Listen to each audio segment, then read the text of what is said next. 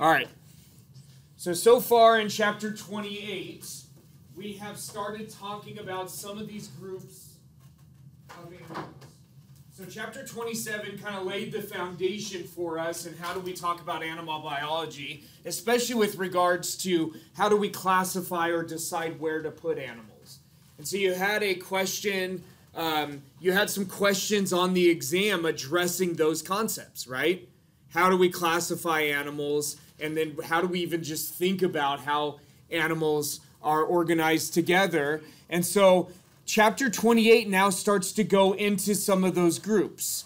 And so we have this big phylogeny that if we're going to try to put all animal phyla onto a single phylogeny, a single evolutionary history, and root them all back to a single animal ancestor, there are certain things that seem to be the case. And what's interesting is, I don't know if you notice this or not, but when you go through and you look at that and you see how do genetic data impact, phylogenies that were already in place just based on morphology, the genetics are splitting groups. They're splitting groups, right? Supporting grouping sponges from the rest of animals, right? Supporting putting radioids apart from bilaterians. Supporting protostomes apart from deuterostomes. And then taking a group and putting it into its own phylum, and then doing something we didn't see before, and that's separating Lophotrochozoans and Ecdysozoans, right? So all of these genetic data are functioning to do what? To split groups apart to tell us this is not this. Okay, that's something important to keep in mind, that the genetics revolution, as far as animal phylogeny is concerned, supported grouping things apart or pulled things apart that used to be grouped together. Okay, no part of the genetic revolution said we should group animals together that we didn't group together before. It's interesting. It's an interesting point to make and something interesting to point out. Now, last time, because last time we did our exam, last time, on Wednesday, we talked about one group of Lophotrochozoan protostomes. And what was that group? Because we talked about sponges, not a Lophotrochozoan protostome. We talked about cnidarians, also not a Lophotrochozoan protostome. Because if you're not a triploblast, you can't be a protostome or a deuterostome, right? Right? Okay. And so we talked about one phylum that is a Lophotrochozoan protostome. And what was that? The mollusks. Okay? And so mollusks are within that group Lophotrochozoa, which has a pretty significant polytomy, right? Where you take one branch and you split it into multiple branches, which is an indication that we don't really understand how the phyla in that group together, right? Remember talking about that? What about within mollusca? Do we have an easy time grouping the classes of mollusks together? We don't. There's a polytomy just within that phylum, which is an indication of what? That we don't really have a clear idea of how you would take all mollusks and root them back to a single ancestral mollusk, right? Which may in fact be an indication that there was no ancestral mollusk, although that would require there to be separate creations, and that sounds a lot like what a biblical idea of origins is, right? Wow. Right? Yes. Yes. Okay.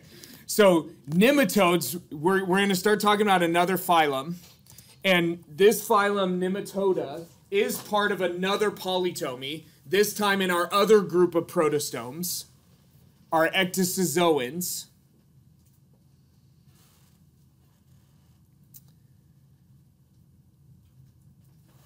But inside of this phylum, we do not have a hard time grouping them all together. This is a phylum with very, very little structural diversity. Okay? This phylum is known commonly as the roundworms. And they're called that because if you were to cut them into a cross-section anywhere in the body, you get almost a perfect circle. Almost a perfect circle. They are pseudocoelomates. What does that mean? They do not have a true coelom, right? And you're like, how do you not have a true cavity, right? You either have a cavity or you don't. What is a false coelom? Yeah, Allison.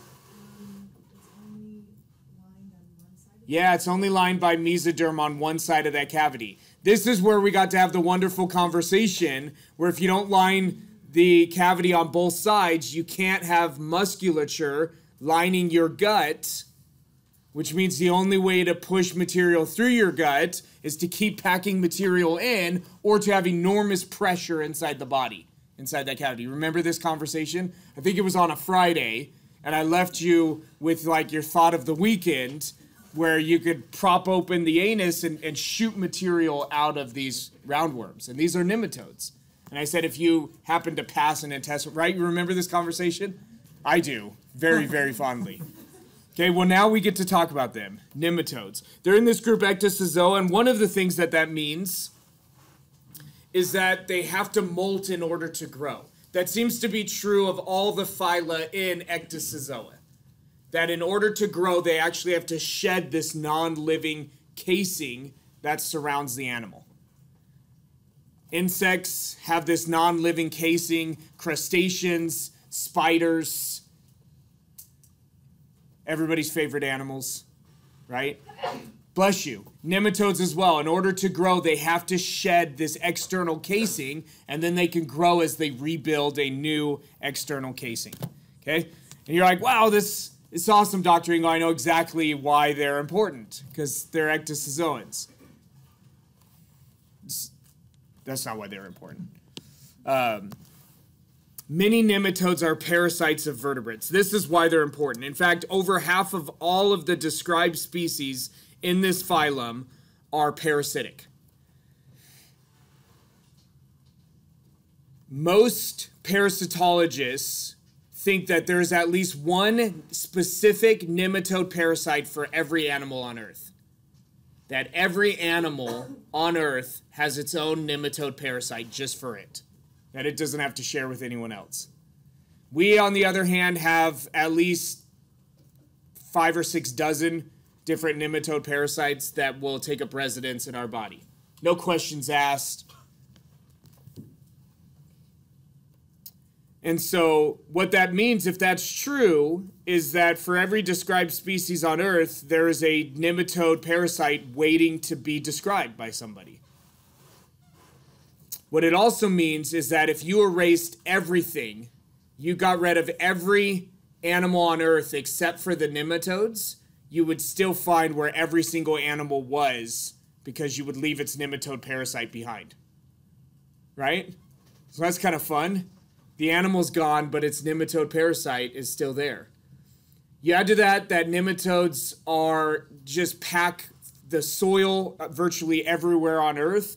If you were to erase everything on Earth except for the nematodes, you would still see the contours of the land because you've left the nematodes in the soil and where all the animals were, and their nematode parasite would just be sitting there. Gives you an idea of how many nematodes there are and how ubiquitous these organisms are. Okay, well, let's talk about some specific types of nematode parasites. First type, hookworms. So of all of our nematodes, these are by far the most dangerous of the intestinal nematode parasites. They are voracious feeders and they're blood feeders. So most intestinal parasites, they just eat whatever you feed them. Right? They sit in your intestines waiting for you to eat, and they eat what you feed them. But hookworms are not satisfied with what you feed them. They burrow through your intestinal wall and eat blood. And they eat way more blood than they need. Why? Because they can. And so they of all of the nematode parasites are the most dangerous. Okay, of the nematode intestinal parasites. Another group, Ascaris. It's a genus of human intestinal roundworms. And of all of the intestinal nematodes, these are by far the most common. Current estimates are 1.5 billion people worldwide infected with Ascaris lumbricoides. Statistically, in North America, you're looking at about a 1 in 4 chance of having this parasite. It's still a big deal, though. The females are no bigger than 4 to 8 inches in length, and occur in numbers no greater than 2 to 300. So no big deal. How many billion did you say? Current estimates are 1.5 billion worldwide, and 1 in every 4 in the United States. Right? Yeah, Anders. Depends. Usually not. Yeah, that's a good question. So the only pathology you tend to have with this parasite, there are 3 types of pathology. One, as larvae, the parasites burrow through your body, erupt in your lungs, climb up your trachea, and get swallowed. So if you have a lot do that at the same time, you can have significant lung damage. There was a graduate student working on this parasite that didn't like his roommate and seeded his roommate's breakfast with eggs of this parasite and killed his roommate because they all erupted in the lungs at basically the same time. But no joke. So that tends to be very rare. That's very rare to have that happen. Usually you just have, maybe you ate something contaminated with the eggs. You have a few dozen that erupt into your lungs at the same time, but they're really, really tiny, and you handle it. Maybe you get a cough, you're fine. The other one is if you have several thousand in your intestines, they can cause intestinal blockages, right? You've got an 8-inch long worm, you can pack. So I want to tell you a story. So the parasite I worked on for my PhD is similar to this parasite, but it's a raccoon parasite, and it's an intestinal roundworm. And so what we would do, we worked with fur trappers, so we didn't actually have to kill any raccoons, so we didn't have to fill out any paperwork. It was wonderful. They would trap the raccoons, they would skin them, and then they would throw the bodies in a pile, and we would just come and take what we wanted. But we just take the gut. And so then we'd go through the intestinal tract looking for these parasites. Some of the raccoons had such a heavy infection that the worms were packed so tightly in their intestines that you could not only see the shape of the worm through the intestinal wall, you could see the color of the worm through the intestinal wall because they had stretched the intestinal wall so thin because of how densely they were packed in there. It's wonderful. I mean, you could almost count them without even cutting open the intestines. So that's another one. And then if for some reason they get uncomfortable in your intestines, sometimes they'll move up, and some people will choke on them when they're sleeping. But that's rare as well. That's rare as well.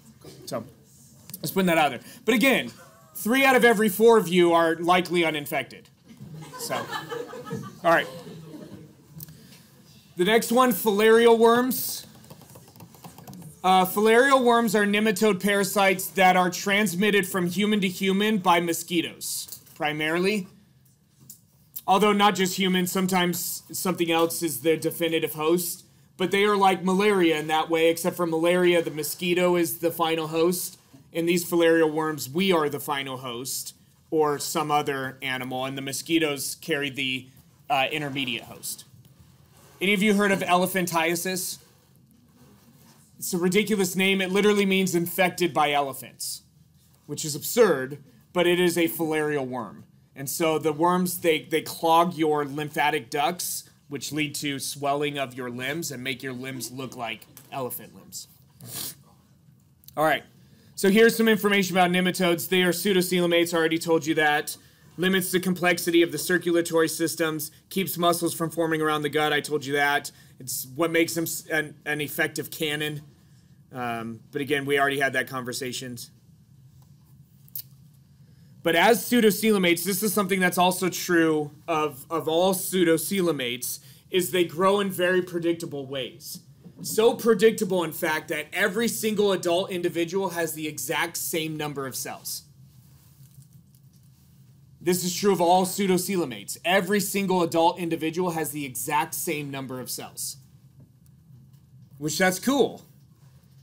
Like, if you were to compare you to me, I would have far more cells than you do because I'm way more massive than you are, right? But if we were both nematodes, we would have the same exact number of cells even if I was more massive than you were. And so what that means is they're actually great model organisms. Plus, nobody really cares if you want to do research on nematodes. Nobody is bothered by it. And so that's another thing that makes them great model organisms. Yeah, Chris. Is it nematodes in general, or is it Pseudocoelomates in general? So nematodes are pseudocoelomates. There are other animal phyla that are pseudocoelomates. One of those is Rotifera. Again, this isn't a zoology class. We don't get to talk about all these animal groups, but they are also pseudocoelomates, and they have this as well. Yeah, a set number of cells. In case you're wondering, it's called eutely. The set having a set number of cells. Yeah, Micah. So how do they have the set number of cells if they grow? The cells are just bigger. Oh. Yep. So so the parasite I worked with, adults range from 4 millimeters to 8 inches. And I know I just switched systems there, but 8 inches is like 20 centimeters. But anyways, sorry.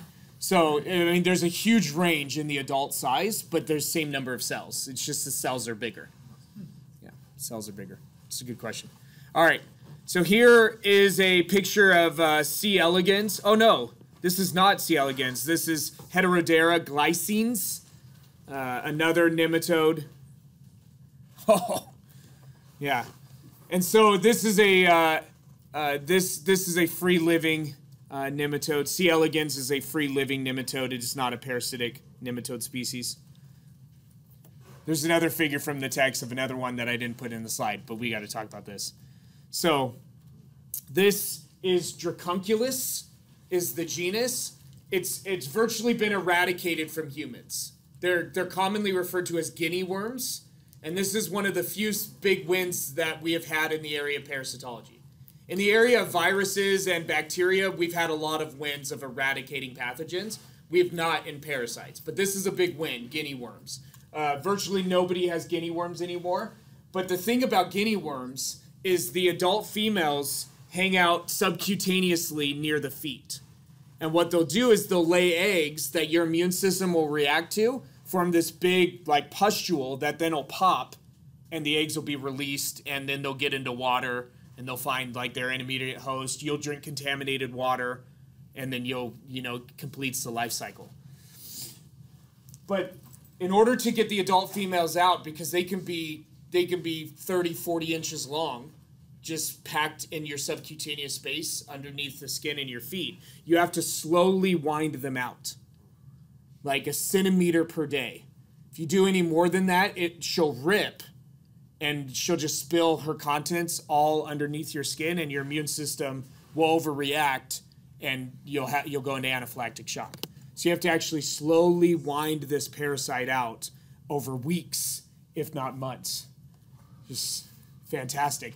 But have you ever seen the emblem of medicine? It's called the fiducius. It's like a stick with snakes wrapped around it. It's actually based on this parasite. It's one of the oldest forms of medicine. It's not a snake, but it looks kind of like a snake, but also like a worm. So this is a cool one. But raccoons are also infected with these. So we've virtually eradicated it from humans, but not from raccoons. And so when you skin a raccoon, if you ever in your life skin a raccoon, there's a pretty good probability you'll find one of these Dracunculus worms hanging out down around the feet. Yeah, Mike. We've eradicated it, but that says 3.5 million people annually. Yeah, but it's for reinfections from animals. So, and 3.5 million, it is a lot of people. But compared to what it used to be, and that's likely an old number too, because I don't know how old the data are from this textbook. But if you pull something from the last couple of years, a journal article, that number is much, much smaller. Yeah, Emerson. Does it just can it lay the eggs, leave, and then the eggs can get released through like popping like what's like a pimple? Where would it go though? You said lay the eggs and leave? Does it? No, No, it just hangs out there. It's massive. There's nowhere for it to go. I mean, the adult female is maybe 30, 40 inches long. There's nowhere for it to go. Yeah. So if it's that long, is it like rolled up like a coil, or what? How does it? Yeah, in some places, and then there's an impressive amount of subcutaneous space if you want to try to pack material in there. It's similar to what you do, like if you get a tattoo, you fill that subcutaneous space with ink. I mean, you're just filling it with worm. And it tends to be obvious. If you've got a really good-sized female there, you can see her, but you can't really do anything about her except for slowly wind her out.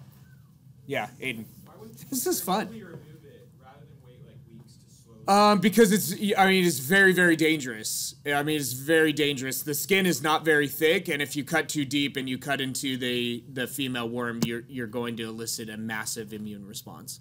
Plus, you'd have to cut a large amount of material if you were going to do that. Yeah. We still do the winding. Oh yeah. Oh yeah. Or you can treat the person with antiparasitics. But then you have to wait for like your immune system to wall off the adult female worm after she dies, or you still have to wind her out, but she's dead now and no longer alive. Yeah, Cameron. Can you be infected like when there's only one guinea worm at once, or do you have multiple in your body? Oh, both are possible. Okay. So, Yeah. But what happens if you only have like a single one and it's male? Yeah, it's a good question. Males, I'm trying to remember of this species. We have another species of nematode where the males have never been described.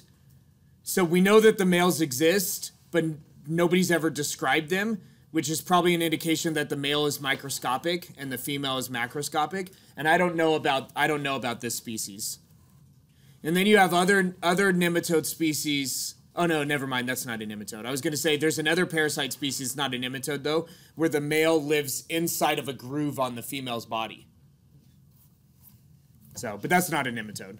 Yeah, Allison. I found on Google that in 2017 there were only 30 human cases of guinea worms. Of guinea worms, 30. Yeah. So I'm telling you, it's a big win. Like this, we've done some good work too. I mean, really. You have to be drinking water from something that is very obviously not a great place to drink water. So, anyways. All right? Okay. So here's the life cycle of C. elegans. This C. elegans is a free-living nematode, one of the most prolific model organisms that we have. Very easy to grow in a lab. Yeah, nobody really cares if you do some research on it. And they have very predictable development. Very nice and orderly and organized development. All right, you ready for a lecture break? I'm ready for a lecture break. So here's what I want you to do. I want you to take a couple of minutes, maybe 3, and I want you to come up with an idea of where parasites came from, okay? So you basically have 2 different paradigms that you can use for explaining parasites, right? You can explain parasites from like a methodological naturalism paradigm, where it's like, of course we'd expect there to be parasites because it's a great way to feed, right? You just take advantage of a host. It's a nice, reliable food source. You can simplify your body into just a reproductive machine.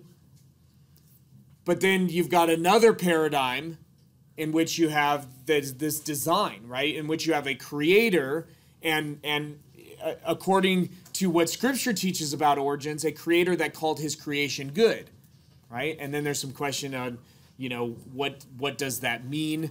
Although the original audience, the early Hebrews, understood it to mean kind of like a paradise.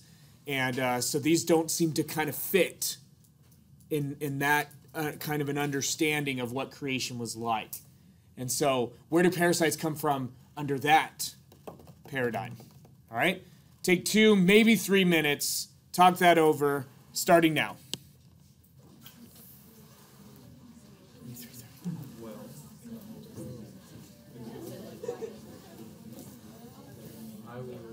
What do you guys think? Go for it. Well, I was just thinking first, looking at it from a creation point of view, when parasites come about after God created everything as good.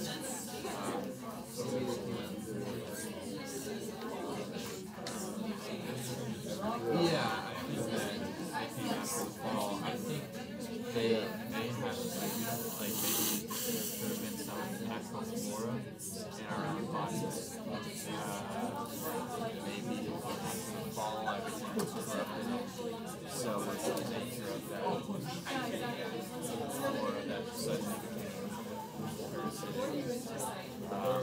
Or maybe just another part of creation when it fell. And we came in contact with it. I don't know. What do you think? What do you guys think?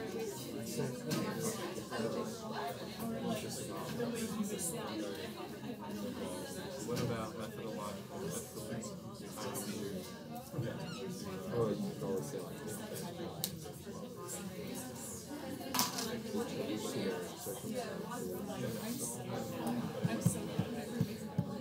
Right. There's nothing else can break that. I didn't even tell you this. This is good. It's a good time to have this conversation. I'll encourage myself with something. okay.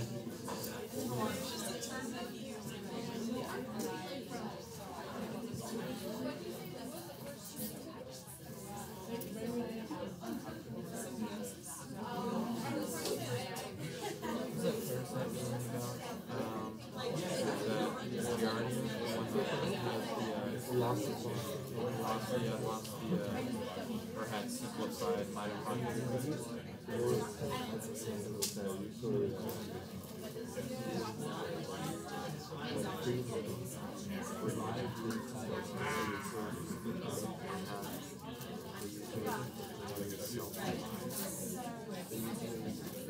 All right. Yeah. So one thing I want to tell you, and it's going to end up on the recording. I guess I could have paused the recording. If you're wondering if you have a parasite, it's very easy to check. One is you collect a fecal sample, and two, you take it to a vet and say, I'm concerned this has parasites. Don't tell them where it came from. If they ask, just leave. And I can talk to you about how to check for yourself. But otherwise, you can figure it out pretty easily, or you can just be like, you know what, I don't care because I feel pretty good, and I'm just gonna keep believing. And so, all right. So how do we explain this? What do we do with parasites? I mean, you could kill them, right? Yeah, something that's interesting is we tend to treat most parasites the same way. And by the same way, I mean using the same pharmaceutical. There are some that have a more difficult site in which they live, or there's just something really unique about them, so you have to design a treatment specifically for that parasite. But that tends to be pretty rare. Most parasites, whether they're, head lice or intestinal roundworms or pinworms, which are probably my favorite nematode. And if you don't know about pinworms, go read about pinworms today. Anyways, you think guinea worms are disturbing. Pinworm. Anyway, sorry.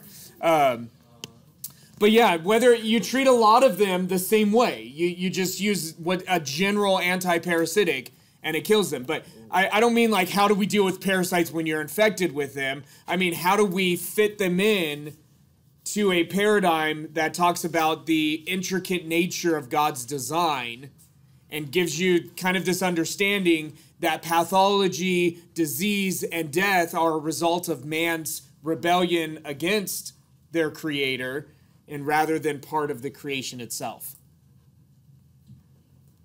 Levi, do you have something? Yeah. Yeah. I think, well, I was doing some research too, but Okay. to be completely honest. Yeah. But some people think that parasites are important because they help to regulate the population. Okay. Control population. Yeah, the thing is that's absolutely true. Disease will regulate population growth, but it's a horrible way to regulate population growth for obvious reasons. One, there's pathology associated with it, and so believe it or not, being eaten by something is way better for an animal than slowly dying from a disease.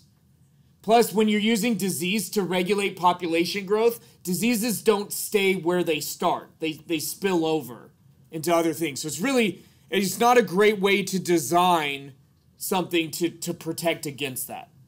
I mean, it does regulate population growth, but there are much better ways to do that, right? Sharks regulate population growth much better than disease does. Yeah.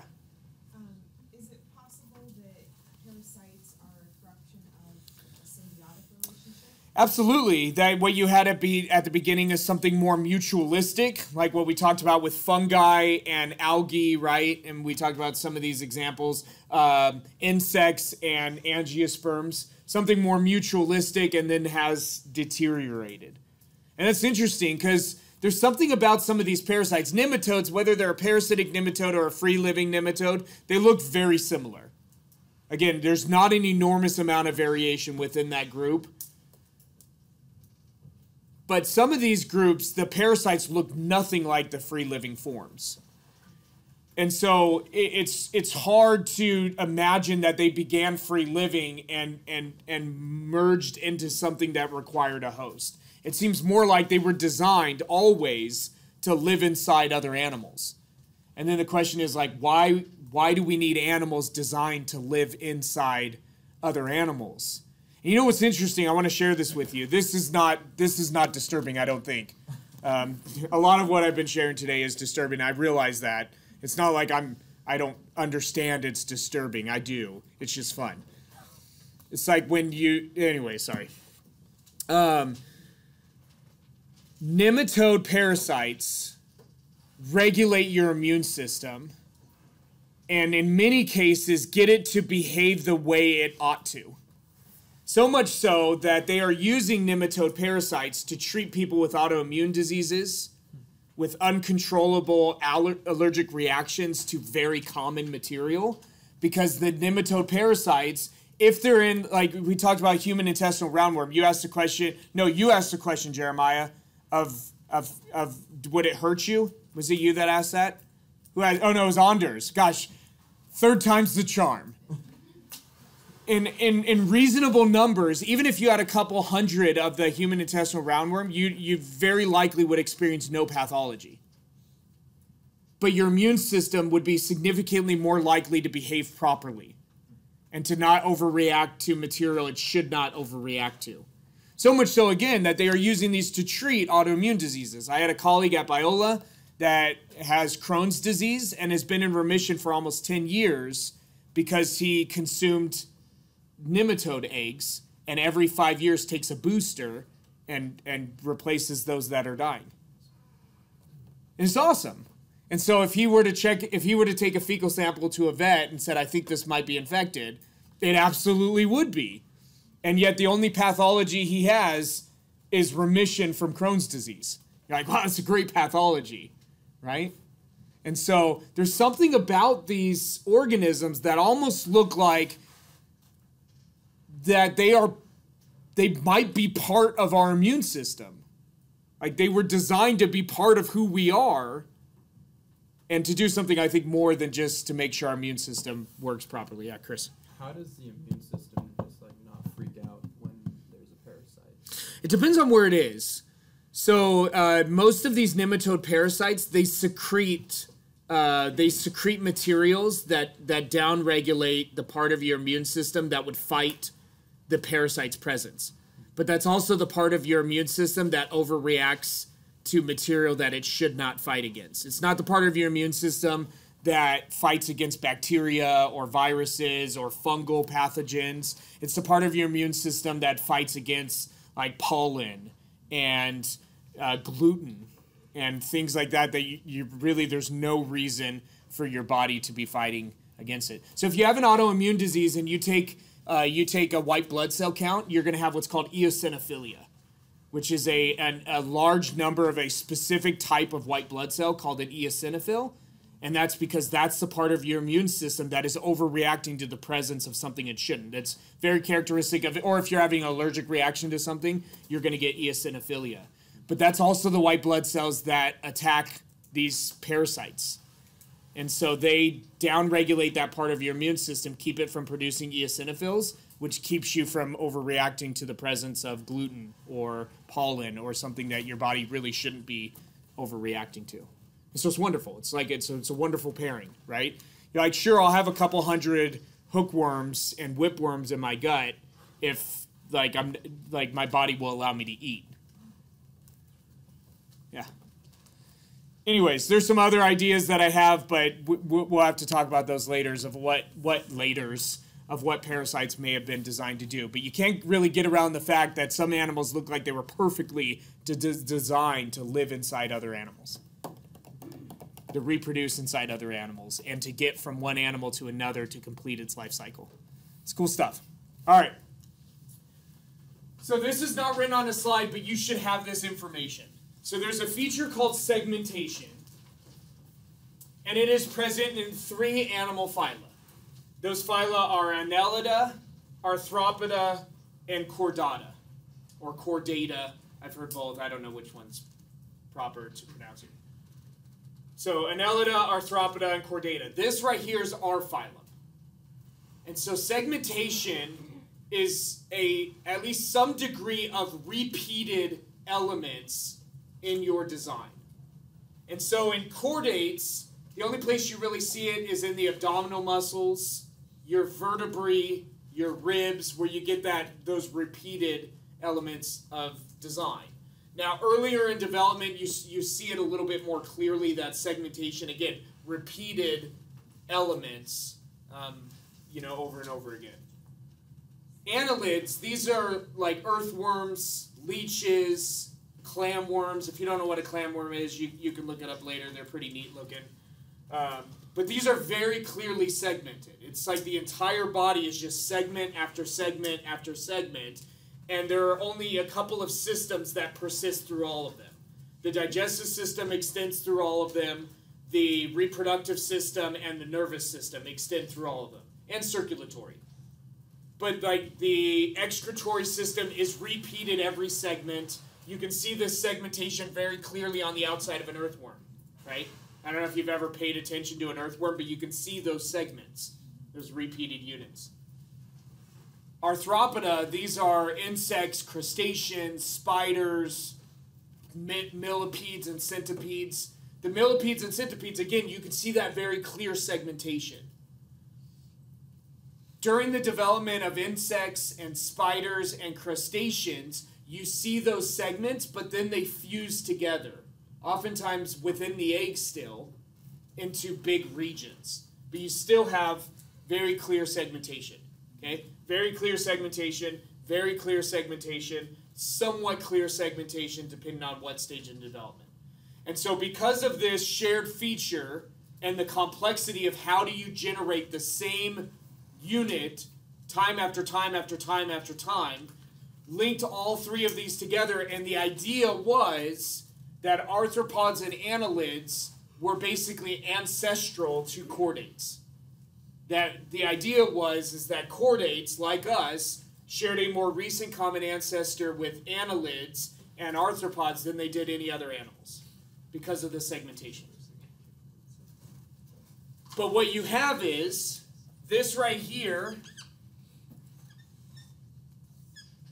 is an LP. What does that stand for? Stand for, not fur. I'll give you a hint. This is an EP. And this is a D. Any ideas? This is a Lophotrochozoan protostome. This is an ecdysozoan protostome. And this is a deuterostome. So now if you want to get back to the supposed ancestor of these 3 phyla, you have to go to your original bilaterally symmetrical animal.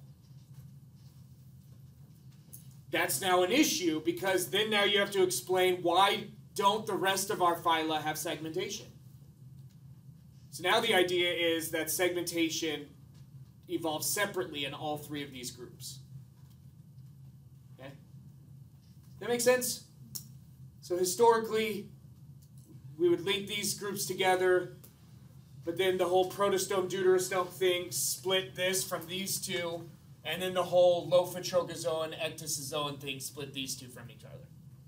And so now again, if you're going to go to the last ancestor of all 3 of these phyla, you'd have to go to the original bilaterally symmetrical animal, if it ever existed. You'd have to go through a lot of polytomies to get there. Okay? All right, all of that to address this question. How are annelids similar to arthropods? Both are segmented, bilaterally symmetrical eucoelomates with cuticles. Okay? Already mentioned this. The segmentation of arthropods is masked through that process of fusing segments together. It's called tagmatization, that fusion of segments. And in insects, you have 3 tagma. Anyone know what they are? 3 body segments that each are formed by the fusion of segments.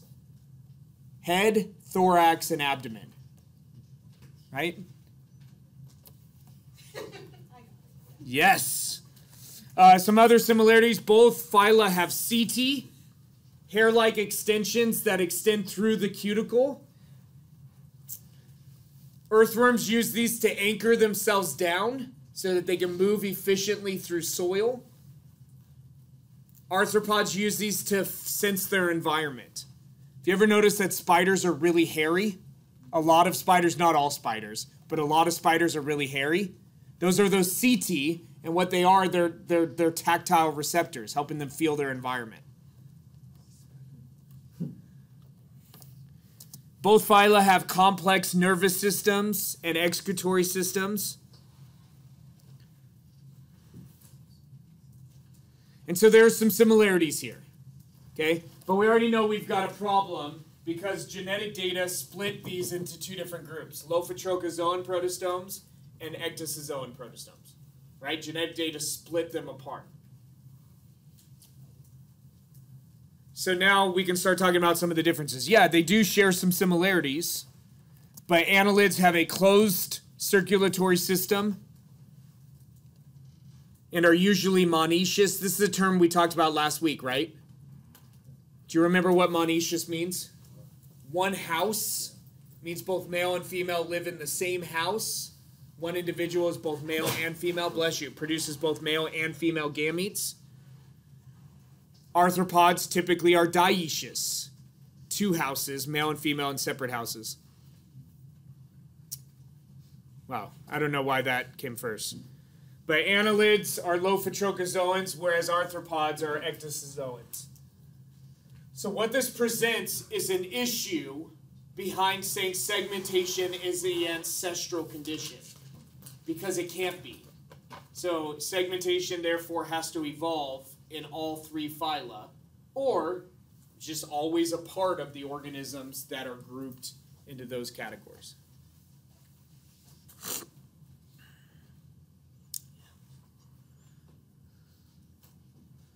Okay, we've already addressed this question. Knowing that humans are also segmented, how do we explain the presence of segmentation in these phyla? We have a specific term that we've used, I think it's been a while. We talked about homology versus a different term. It's been a while. Analogy or convergent evolution.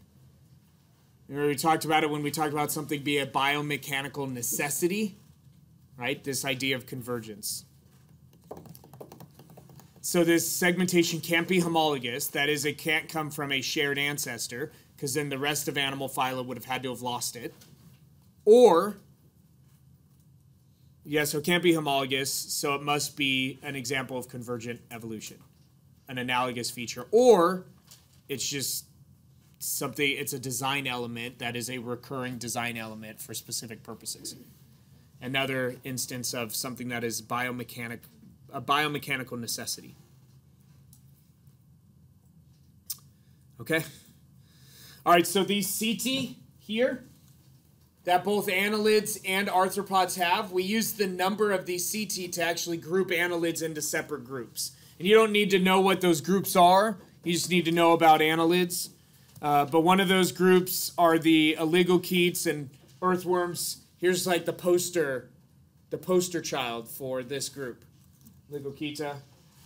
It's beautiful, right? Here you can see the very clear segmentation. And if you look internally, you'll see the excretory system repeated in every segment. Yeah? What's that huge? It's called the clitellum. It functions to create a mucus to coat the eggs into an egg sac as they're developing. Yeah, Micah. How are we segmented? So you see it in our abdominal muscles, our vertebral column, and our rib cage, where you get those repeated units. Now, earlier on in development, you can see it a little bit more clearly. So here's Basics of an earthworm, yeah, Faith. Probably not important, but how does it, so it makes, like a worm, it makes eggs, right? Yes, the oligochaetes, Just, what, excretes it out? the eggs. Yeah. Yeah, so the eggs, yeah, so what you see is when earthworms are mating, they'll start creating like a mucus, I don't even know what you would call it, like a mucus coat that'll start moving its way along the worm, and as it does, it passes by various openings along the worm that will deposit male gametes, female gametes, and then they'll fuse together within that coat, and then they'll form zygotes, and then now you have that mucus coat forms into like an egg case with several eggs inside, sometimes dozens, and then the embryo develop inside the eggs, will hatch, and then they'll start to erupt from this now egg coat. And so you can find plenty of videos if you want to of worms erupting from these egg cases. It's pretty fun. All right. So here are the different groups of annelids. Here's earthworms, oligochaetes. Here are leeches, and then here is a polychaete, known as a feather duster. And in all of these, you can see the segmentation in these. The leeches, they don't have any CT. They don't have those fibers, those hairs, but they still have the very clear segmentation, both externally and internally. All right? Any other questions about annelids? Okay. We have one last question that we'll get to today. Why are there so many arthropods? Why are there so many arthropods? So now we're going to deal with another one of our segmented phyla. This one we won't deal with until, I don't know, maybe this week, on Wednesday or Friday. Why are there so many arthropods? So you may not have even known that there are so many arthropods, but arthropods account for 85% of all described animal species. So 85% of all described animal species are in a single phylum, Arthropoda. So regardless of your view of origins, you have an interesting issue to try to explain of why is a single phylum so speciose, which means includes a number of species. Why is there a single phylum that has so many species? So really it has to do with the effectiveness of that design. Again, regardless of what your view of origins is, there's no doubt that there's something really effective about being an arthropod that leads to a number of niches that you can occupy. I think there are 170,000 described species of beetle, right? That's just one group, one order of this group. So the cuticle is made of chitin. Where else have we seen this before? Chitin. The fungi, right? And I told you then, you really only see chitin one other place, and that's in the exoskeleton of arthropods. Insects, crustaceans, spiders, millipedes, centipedes. Every segment has a pair of appendages. So if you have several segments fused together, you should be able to figure out how many segments fuse together to form a region of the body by the number of appendages that are there. Okay, so remember I told you about insects. They have 3 tagma. What are they again? Head, thorax, and abdomen. The thorax contains the legs. How many legs are there? 6, if it's an insect. So how many segments fuse together to form the thorax? 3. Look at that. That's critical thinking at its finest right there. 6 legs. Every segment has a pair of appendages. So if there are 6, there are 3 pairs, right? So during development of an insect, if you were to watch it happen, like say a maggot developing into a fly within the pupa, you should see 3 segments fused together to form that abdomen. Most species have 3 tagma. We already mentioned this: head, thorax, and abdomen. And within here, we have another polytomy.